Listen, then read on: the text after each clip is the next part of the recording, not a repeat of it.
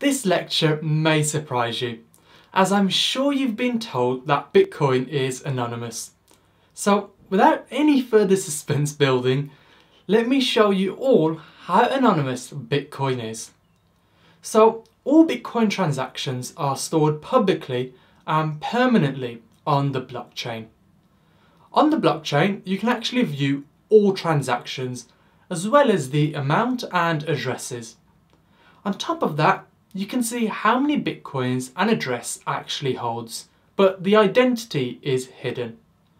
Now, as you can see, you do have to put in some effort if you want your privacy to be totally anonymous with Bitcoin. There are a range of wallets that you can actually use to make this a lot more easier, and what they do is mix your transactions and so on, so it's not traceable. Or you can alternatively use a different wallet for each transaction if you really wanted to take it to that extreme.